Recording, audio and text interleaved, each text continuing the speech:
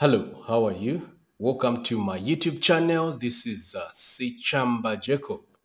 All right, so we've got this physics exam question where we've been asked to calculate the period.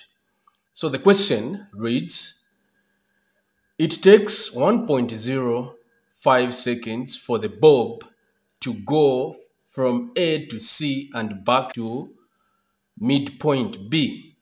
Calculate the period. So I've got this pendulum here, and it's moving from A to C and then back to B. It's not reaching A. So it's from A to B, B to C, C to B. So now we need to calculate the period. So how do we calculate this period?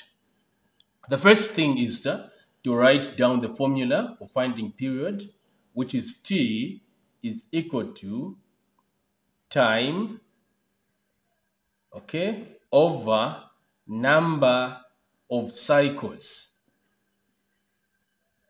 okay, number of cycles. At times, this formula may be written like this. T is equal to small letter t over n. This and this are just the same.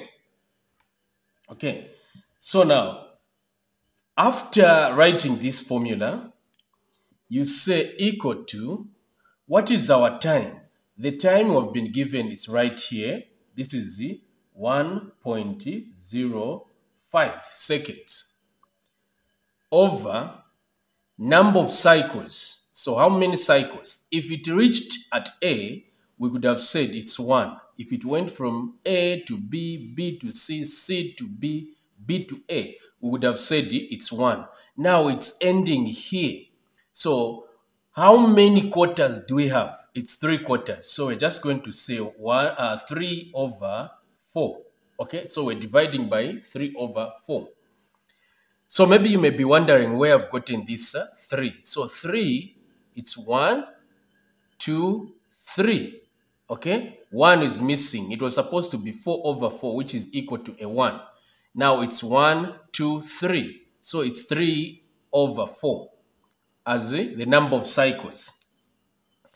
So there we can punch on our calculator. What is the value of 3 over 4? It's of course 0.75. So from here we have 1, let me write it here, 1.05 over 0.75. So this and this are just the same. Okay.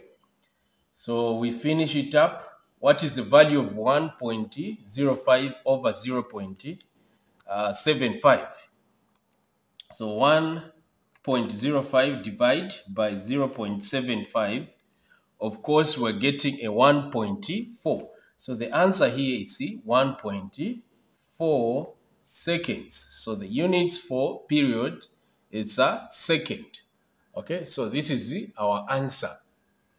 Now, you may be asked to find the frequency.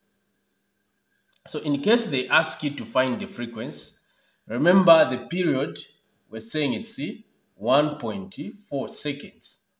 So now what about the frequency? In case you're asked to find the frequency, what do?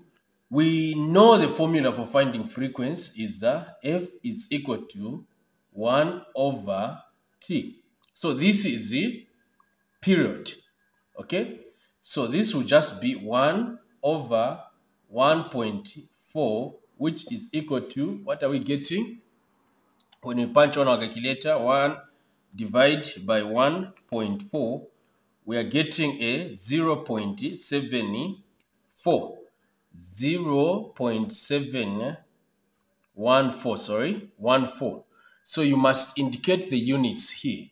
It's either you put inverse seconds or seconds to the power negative 1, or you just put the hertz like this, okay? So these are units. You can either use this or this. And this is our solution.